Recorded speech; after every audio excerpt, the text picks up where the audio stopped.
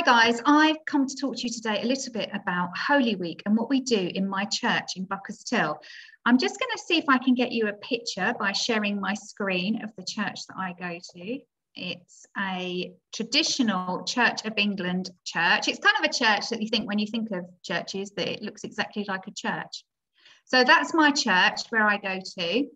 And what we do in Holy Week is every evening around about 9 o'clock is that we will meet together in church, and there will be a service that's really quite quiet. We sometimes play music, we sometimes sing a kind of a quiet, reflective song. It's sometimes called a hymn.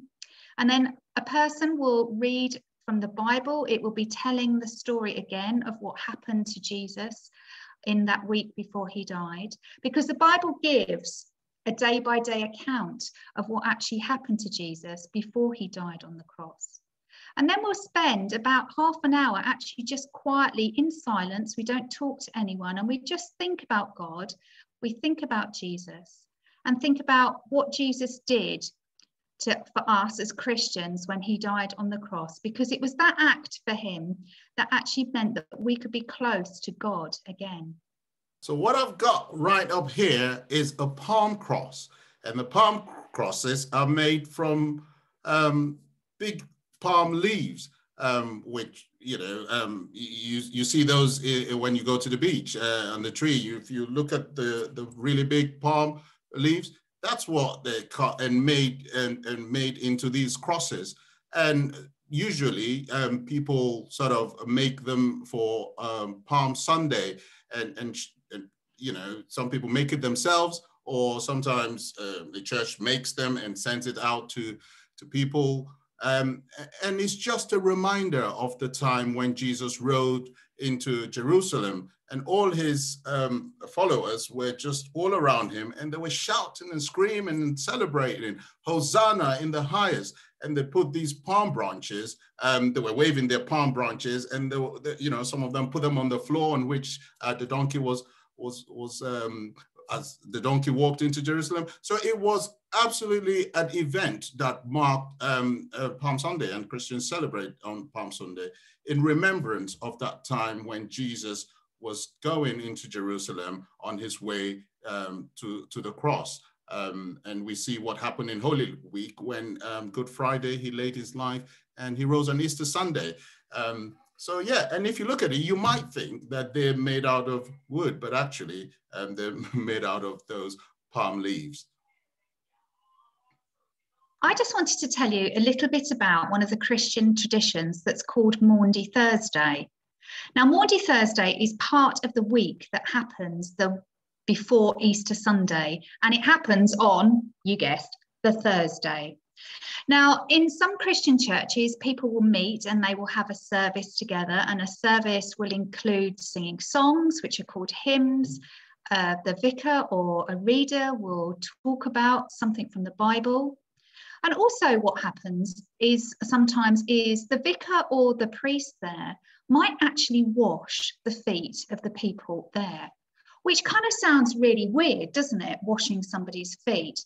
But what it's remembering is that Jesus, on the Thursday before he died, he met with his friends and had a meal, which is called the Last Supper. And there, Jesus washed the feet of his friends. Now, that's a pretty dirty job, isn't it, washing people's feet? And do you know what? Those people that were there were so surprised that Jesus did that, because it was always the job of the servant, and it was kind of the most least important servant. And Jesus wasn't a servant to them. He was their teacher and he was their friend. So that act of washing people's feet is remembering what Jesus did, and also that Jesus told his friends and followers that they needed to love everybody just as Jesus had loved them. Also, on Maundy Thursday, what happens is the Queen of the United Kingdom, she has a service, and she doesn't wash anybody's feet. Maybe she should, I don't know.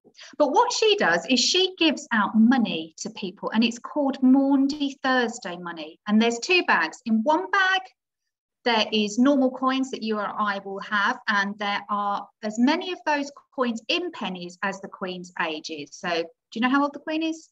I'm not quite sure. She's 80, 90. She's quite old, isn't she? So that would be nearly £1 worth of coins.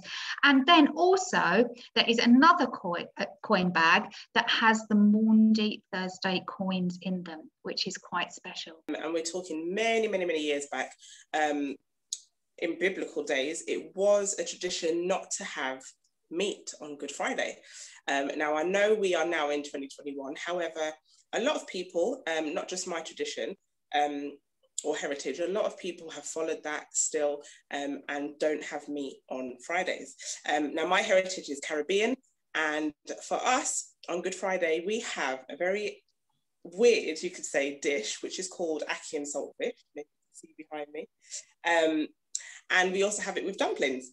But we've carried that on until now, and we'll make a big thing, big breakfast on Good Friday, ackee and saltfish, no meat, and we'll add loads of other stuff with it. But that's what we do as a family on Good Friday.